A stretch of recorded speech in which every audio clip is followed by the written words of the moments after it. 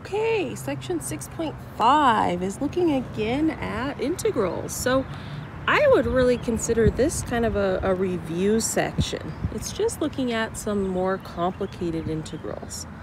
But actually, we know how to deal with these. These are the integrals where I do a substitution. So we've done these before. The only difference in this section is that now I have limits of integration, so I'm dealing with definite integrals instead of indefinite integrals. Okay, but the process is the same.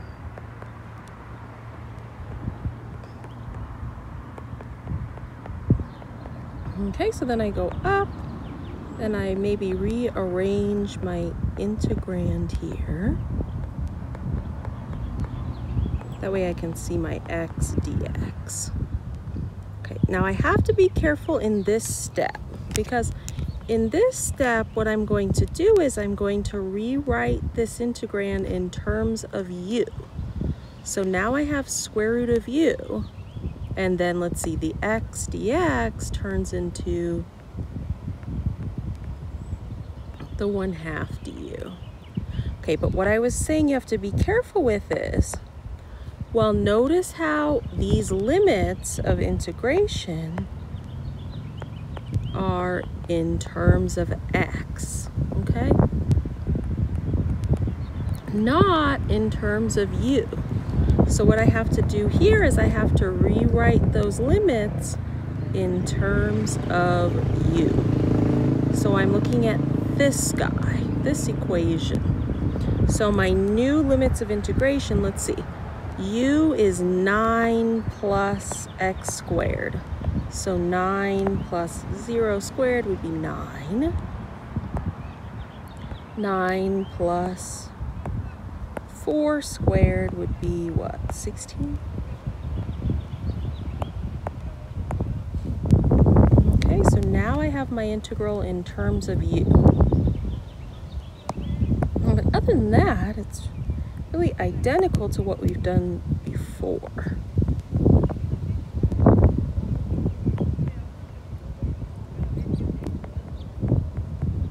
Okay, so the integration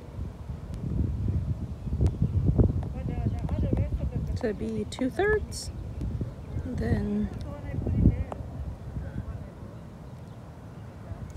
evaluated from 9 to 16. That's that fundamental theorem of calculus that's going to come in next, where I'm going to actually go ahead and evaluate at the upper limit and then subtract the evaluation at the lower limit.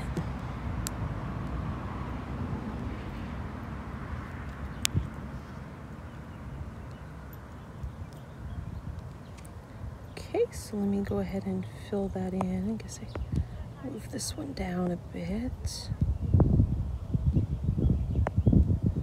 Okay, so what is this going to be? So it's going to be 1/3 times 16 to the 3/2 minus 9 to the 3/2. Okay, now something like 16 to the 3/2, that's the same as the square root of 16 cubed, right? So that would be what, 4 cubed? So I have 1/3, and then 64 minus, and then same idea with 9 to the 3/2. That'd be 3 cubed, 27.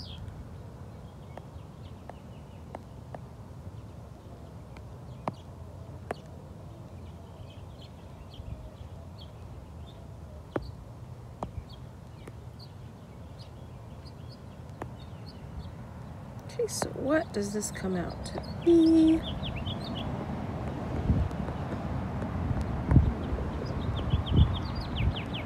Is that 737?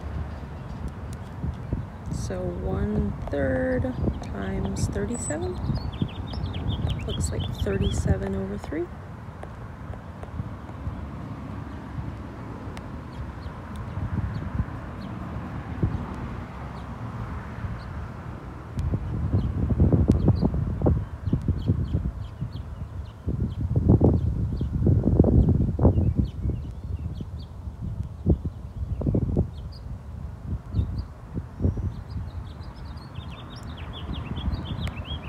Okay, should we try another one?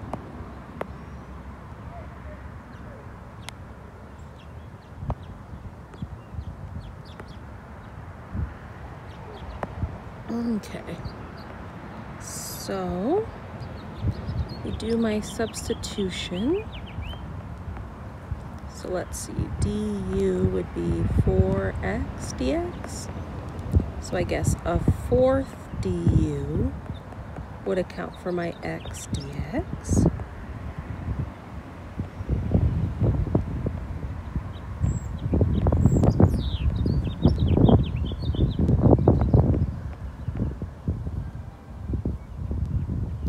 Let's see, so far I'm just rearranging.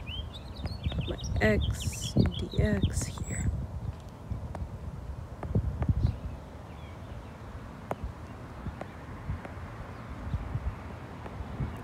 Okay, now I'm going to rewrite the integral in terms of u. So I have e to the u, and then my x dx, I'm replacing it with the 1/4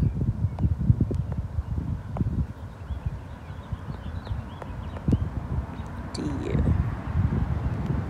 Now again, I have to rewrite my limits of integration in terms of u using this equation. So my new limits of integration, let's see, 2 times 0 squared is 0, and then 2 times 2 squared, 2 times 4, is that one 8? Okay, so there are my limits of integration in terms of u. So then it's 1/4.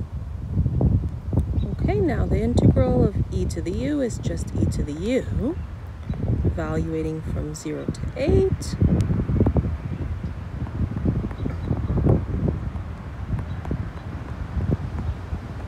Okay, and then e to the 0 is just 1. So something like that.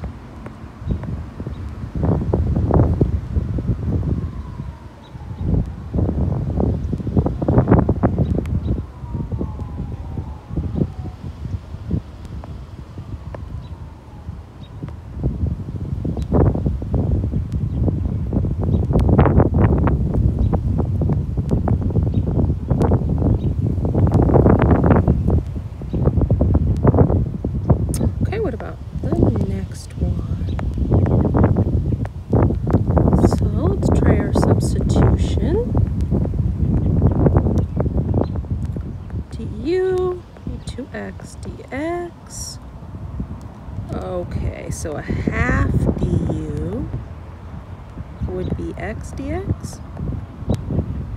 Okay, so then our next step, let's just rearrange this. So isn't this the same as this, right? Because here I just multiply straight across, like this is x over 1, so that ends up in the numerator, right?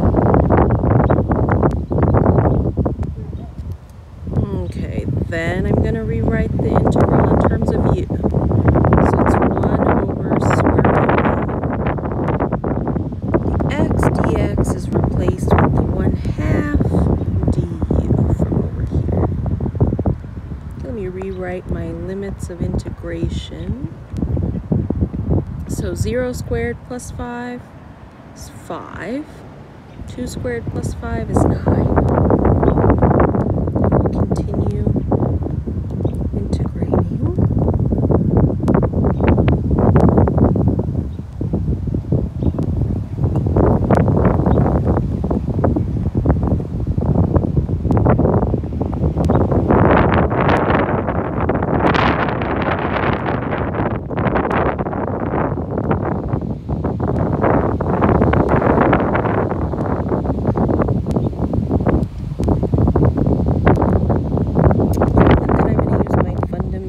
Theorem of calculus, where I'm just going to plug in my values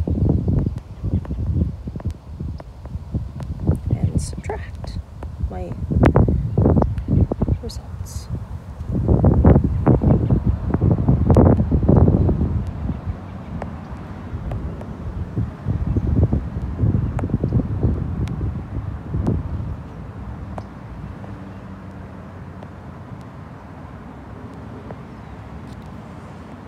Okay. What about something like number 4? So that one, I guess the substitution's a little more interesting. I mean, the inner piece is x plus 1, but then du dx is just 1 here. In other words, du is equal to dx. So this is one of those ones where you had to say, well, let me see here. Wouldn't x then be u minus 1? So if I actually go to rewrite this thing, let's see, the x turns into u minus 1, and then I have the square root of u. Okay, that expression is going to be simpler to work with than this expression, because this guy over here, I can't actually distribute the x, I'm stuck.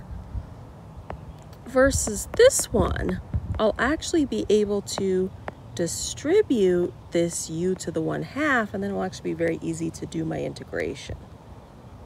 Okay, so let's see. So my du is equal to my dx. Then I have to change my limits of integration, writing those in u instead of in x. So let's see what those would be then. So then u is x plus 1. So 2 and 5.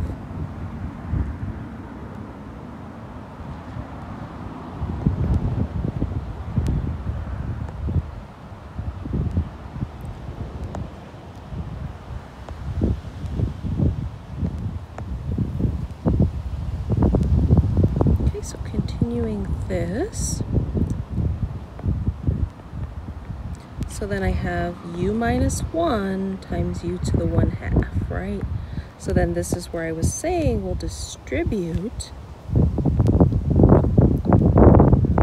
the u to the 1/2. So that's u to the 3/2 minus u to the 1/2.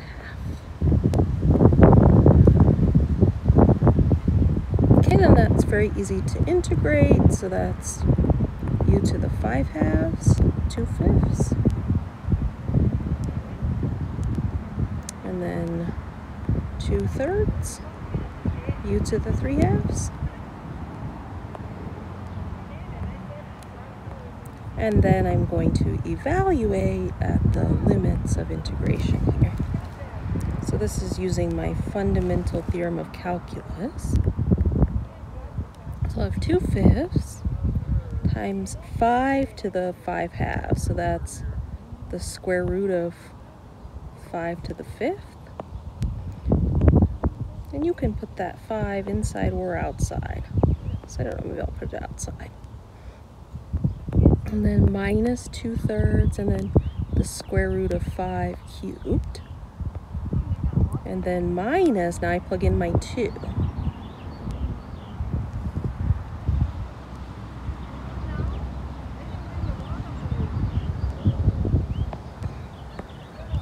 This out kind of funny over here. So before I go on, let me just go through this first part one more time. So what I did here is I plugged in my 5, okay, here and here.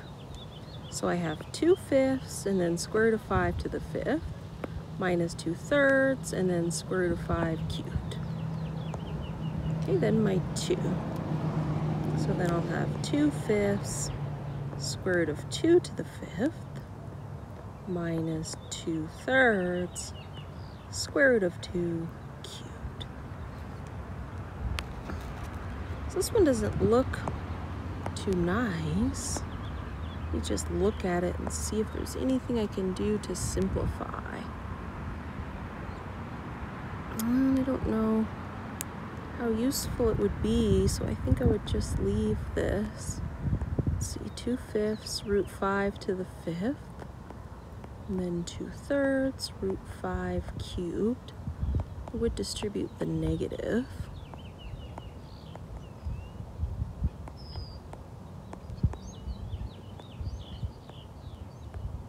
Okay, and then let's just make sure I got all the signs right. And it looks like it, so I think I would just leave it there.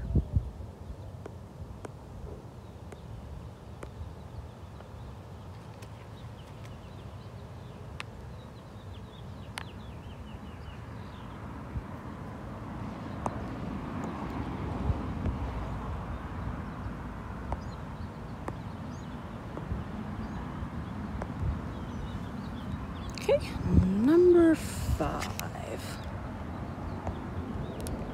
Let's try u equals x over 5. That's a fifth times x, right? So then du dx is just a fifth. A fifth dx.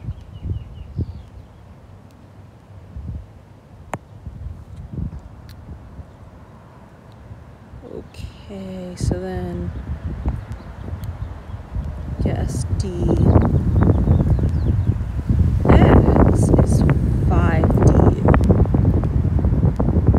So then rewriting my integrand, let's see, I'll have e to the u, and then dx is 5 du.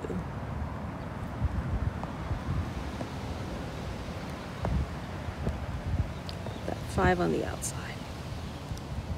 Okay, now I still have to change my limits of integration here so that they're in terms of u instead of x. So u is a fifth x, so I guess I'd have 0 and 1/5. So 5 e to the u evaluated from 0 to a fifth.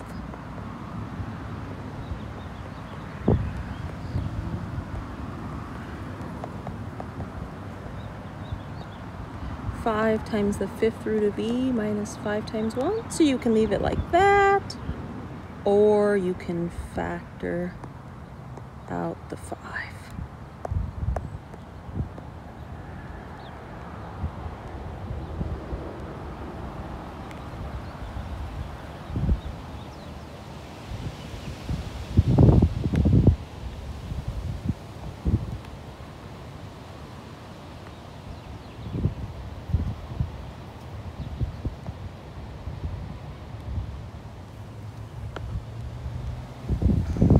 Looks like one more of these.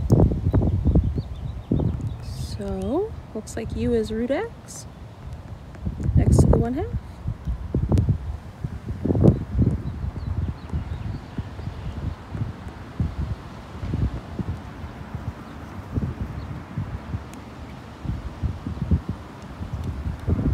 And so du, well, let me see, maybe I should kind of thinking, let's see, that's the same as a 1/2 times 1 over x to the 1/2. It's 1 over 2 root of x.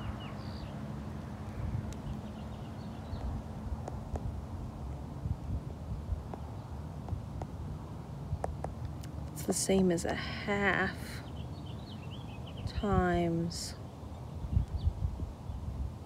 1 over root of x times dx, right? Multiplying those straight across. Okay, because you see how if you look back up here at the integrand, you see how what I have, let's see, got e to the root x, and then I've got times 1 over root x times dx, which is this part. So let me see, I guess 2 du is that 1 over root x dx. Okay, so then let me rewrite this in u. So that's going to be e to the u, and then my 1 over root x dx turns into 2 du. Then rewriting my limits of integration. So let's see, square root of 1 is 1, square root of 4 is 2. So then I have 2 e to the u evaluated from 1 to 2. And let me move some things around so we have enough space. Move that down.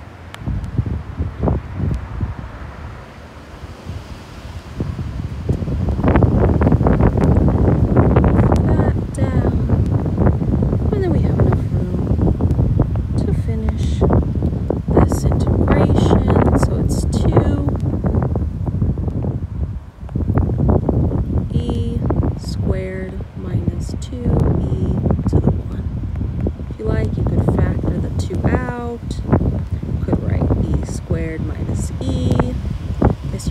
factor an e out, it doesn't really matter. So we could leave it here or here.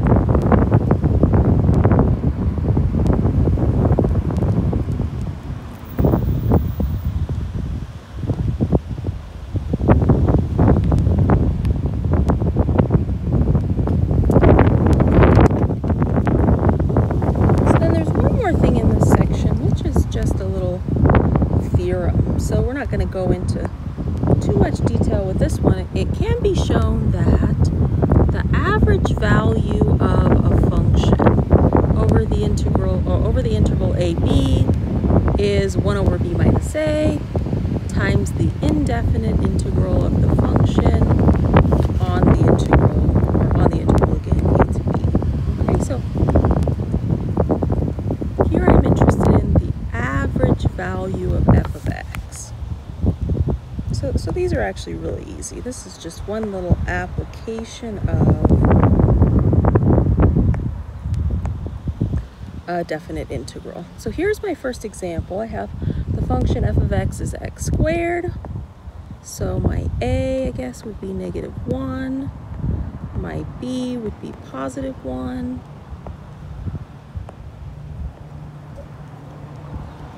And then I have to set up my average value using that theorem above.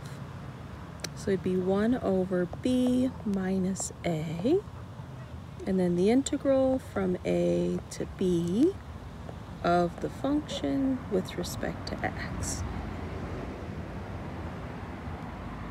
Okay, and then my integral. So let's see, that'd be 1/3 x cubed.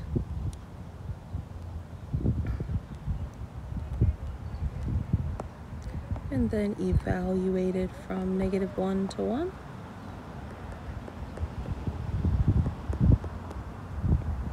So then x cubed. So x cubed is, let's see, that'd be 1 cubed minus -1 cubed.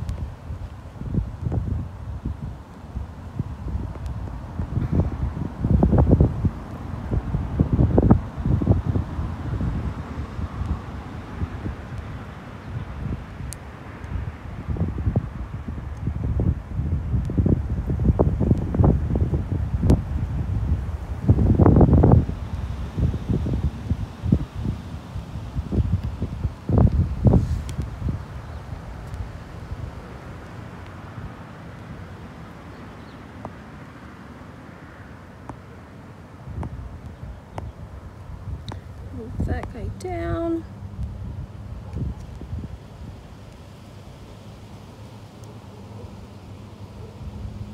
Okay, so what do I end up with? A 6 times 2, 1/3.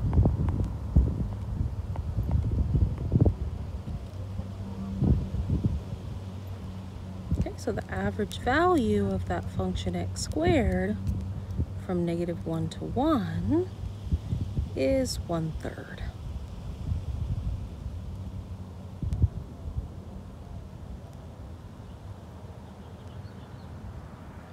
So I don't know if it's useful to think about a graph or not. I'm just kind of curious.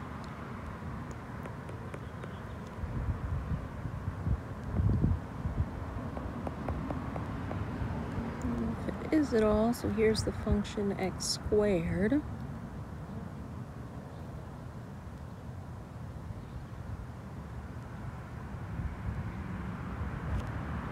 Looks something like that, I guess, huh?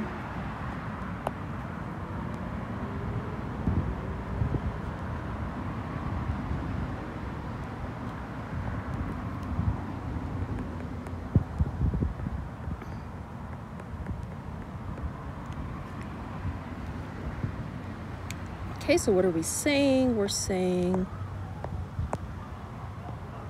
in between -1 and 1 here, the average y value would be 1/3. Well, yes, that seems kind of like it makes sense, because if I look at, say, this point, halfway between 0 and 1 here, value is only at a quarter. So the function spends more time above 1/4, say, than below. So on average, I would expect the y value to be bigger than a quarter. So 1/3 seems like a reasonable estimate, reasonable number for that average value. Okay, how about one more?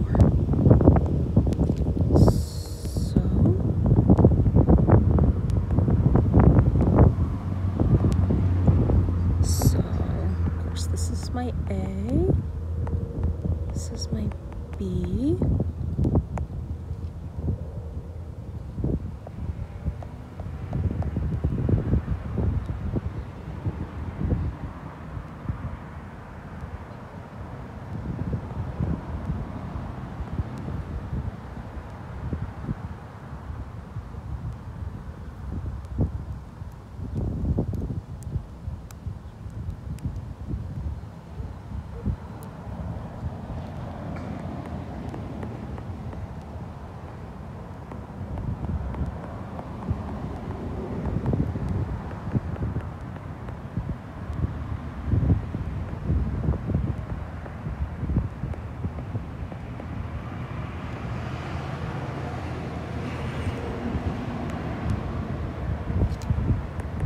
So what is that?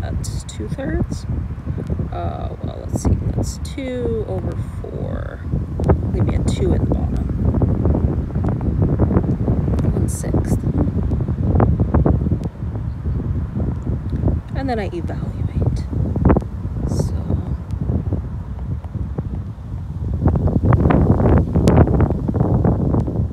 okay, so like 4 to the 3/2 is the square root of 4 cubed. It's 8, right? And then 0. So 8/6, this is 4/3. So let me just think about if this makes any sense. I don't want to go into too much detail. I just want to see if it looks reasonable. So the function is square root of x.